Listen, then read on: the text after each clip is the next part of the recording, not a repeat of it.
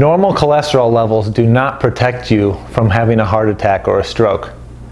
In fact, half of people that have a heart attack have normal or at goal cholesterol levels. Right?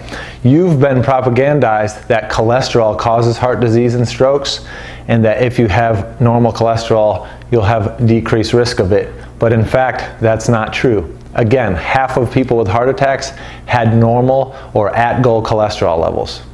What about high blood pressure? You think because you don't have high blood pressure, you're protected from a cardiovascular event?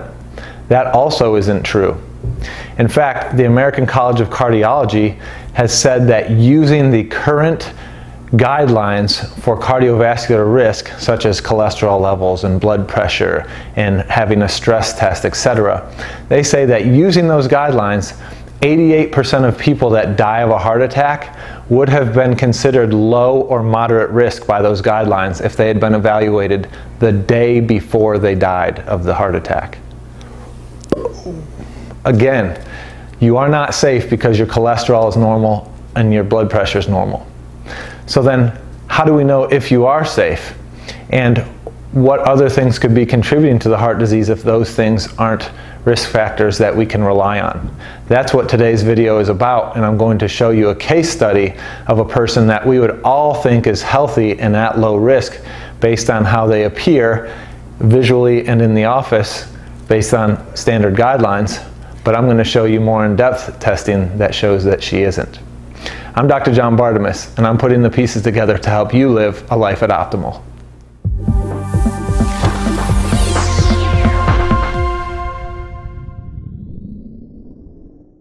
Let's get to the case. All right, so if we draw out a case for you, we've got a young woman, female, okay, 5'5", 126 pounds. All right, so already, if we surveyed the audience, we'd say, do you think this person is at high cardiovascular risk just based on height and weight? The answer would be no. If you saw her out on the street and you said, and we asked you the same question, you'd say, no, she's skinny, she's healthy, right? Because in our society, we equate skinny with healthy and low risk. But remember, you can't judge a book by its cover. All right, so if we take this woman, like I did in my office, through standard cardiovascular assessment, okay, we find that she had normal cholesterol. In fact, her total cholesterol was a 137 milligrams per deciliter.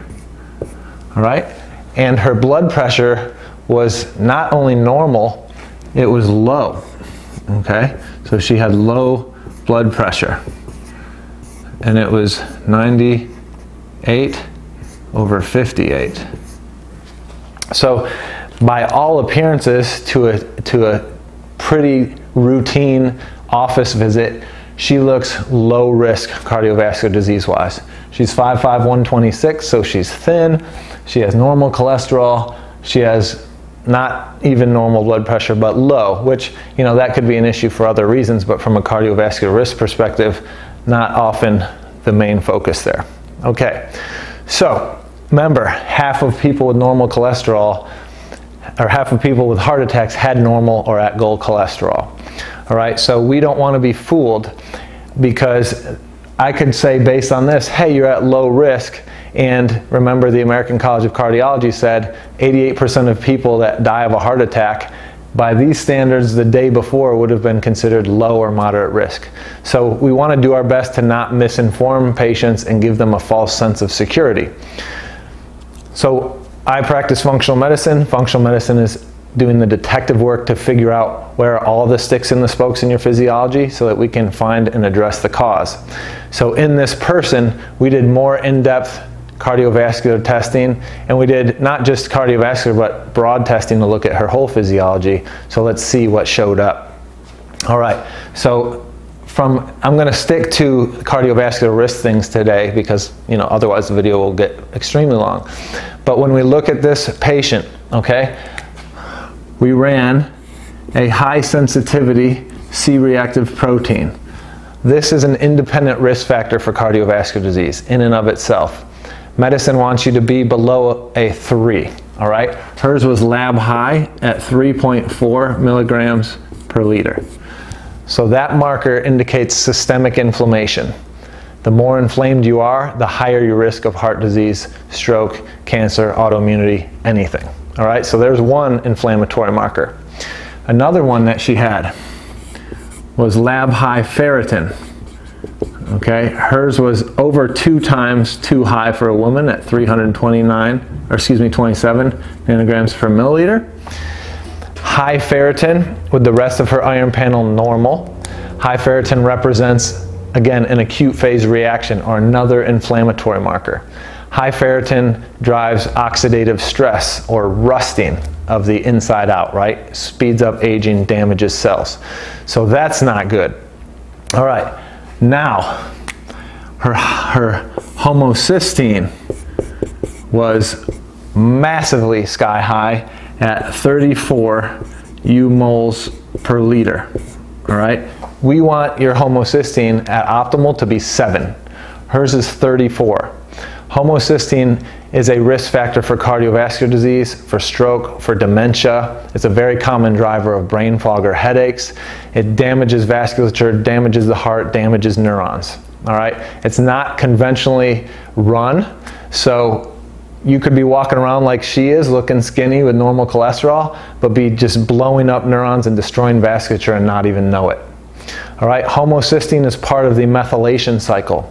That's a process in our body that should recycle homocysteine so that it doesn't build up and destroy things.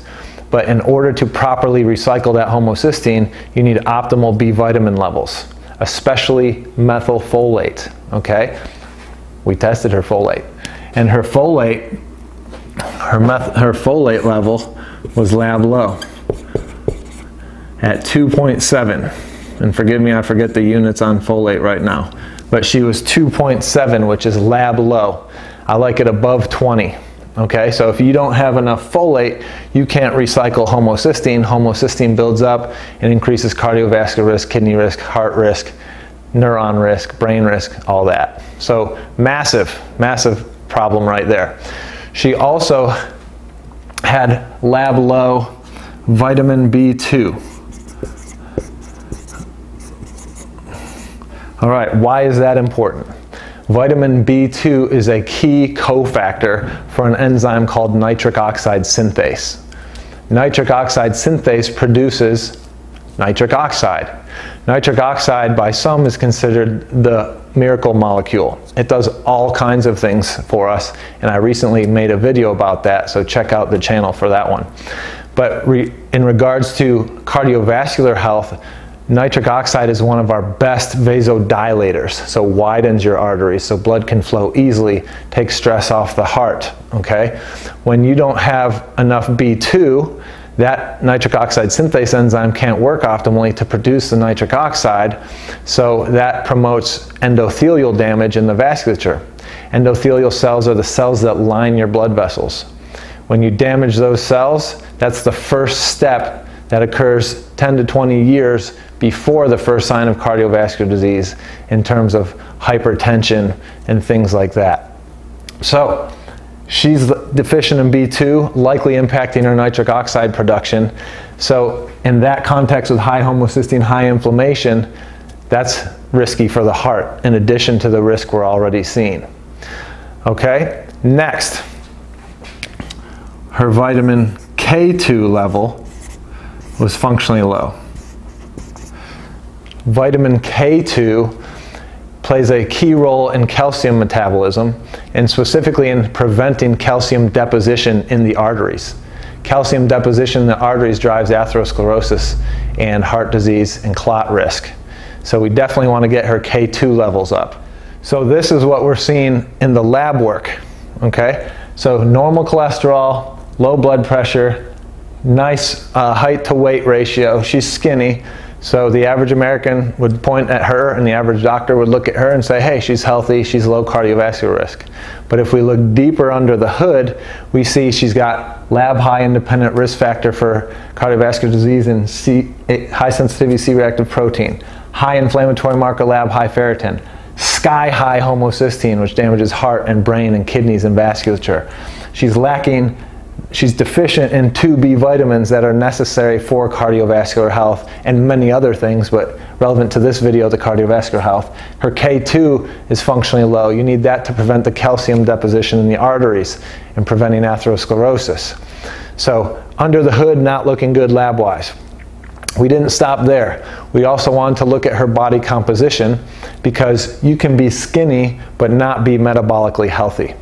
And that's what we'll see in this patient. And I'm going to show you her medical grade body composition scan here as I write this out. But findings that we can see is she had high body fat percentage. Okay, so her body fat percentage was 34.5%. That's way too high for a female. We want to be around 22%. Okay, and you can see in the visceral fat section that she's lab high on visceral fat. High visceral fat. So that body fat percentage of 34.5% is made up of subcutaneous fat and visceral fat. What's the difference? Subcutaneous fat is non-inflammatory fat. That's just the good fat. That's booties and breasts is how we communicate it. Okay. The visceral fat is the pro-inflammatory fat. That's the fat around our organs. So visceral fat is associated with increased diabetes risk and cardiovascular disease risk. So she's got lab high levels of visceral fat. Not good. Okay. And then also, if you look at her muscle mass, she has low muscle mass for her size. Okay, she's got about 85% of the muscle mass we would expect in someone her size. So when you add all of this up, that actually makes her not skinny, but skinny fat. Okay? And skinny fat is kind of the lay term, but medically it's called sarcopenic obesity. Essentially, she looks skinny, she's 5'5", 126, but when you break down her body composition, and this is why it's important to do this, that 126 is way too much fat compared to muscle. So yes, she doesn't look overweight, but she's overweight, she's skinny fat because of sarcopenia, or not enough skeletal muscle relative to her fat mass. And again, that drives metabolic dysfunction, increased diabetes risk, heart disease risk, etc. So that's her medical grade body composition scan. And the last thing about that is there's a marker called whole body phase angle. And her whole body phase angle was functionally low at 4.8 degrees. Anything below 5.4 is suboptimal. The research says anything below 4.4 is lab low. Okay, what is this? This marker is associated as an inverse relationship with your inflammation. So the more inflamed you are, the lower your phase angle. What is phase angle? I've made videos on this, but phase angle is a marker of cellular integrity. You've heard of leaky gut, right? This marker is leaky cells. Okay, so the worse this marker is, the worse your cellular health, the greater your risk of all things. So that body composition scan, the medical grade one, shows us a lot of information that, again, reinforces, in addition to the lab markers, just because her cholesterol is normal doesn't mean she's safe from heart disease. And then lastly, we also run a test called accelerated photoplethysmography. Say that 3 times fast, right? But what that test does is that measures arterial elasticity. Your heart pumps into the aorta. The aorta is an artery. Arteries pump too. They have musculature to pump. And then you have peripheral arteries that also pump. Okay, so this test tests arterial elasticity and gives us an idea of how far along the spectrum is a person towards arterial hardening or arterial sclerosis. Okay, and when you harden the arteries, that weakens the heart because the heart has to pump harder through arteries that are resisting its pump. So that can lead to congestive heart failure. So you can see on this report that the test scores a person from 1 to 7, 1 being the best, 7 being very, very dangerous, okay? And you can see her score, which was a 3, which is the first fail, Okay, she's young, so she's not going to be a 7 yet, but we also don't want to see her be a 3. You can see 70 to 80-year-olds as a 2, which is healthy arteries, healthy arterial elasticity. So with arterial hardening, with skinny fat body composition, with systemic inflammatory markers and nutrient deficiencies that are all key to cardiovascular health, we absolutely would be failing this person if we said, yeah, you're low risk, based on what the American College of Cardiology says are poor guidelines that fail most heart attack victims. So I want you to see that just because you're skinny, just because you have normal cholesterol, just because you don't have high blood pressure, doesn't mean you're safe from a heart attack or stroke. There's much more to it, and there's much better markers that help us understand the case. And so I would encourage you to don't be a victim, because cardiovascular disease is the #1 killer. And so just because you're skinny and young doesn't mean you're safe. If you want to be proactive and know what your risks are and know what you can do to address any risks that show up in you, rather than hope you're okay, then partner with a functional medicine practitioner that does this kind of detective work, that can figure out your specific case and variables involved and give you an individualized and specific plan to combat whatever shows up, so that you can delay morbidity and mortality as long as possible and live a life at optimal.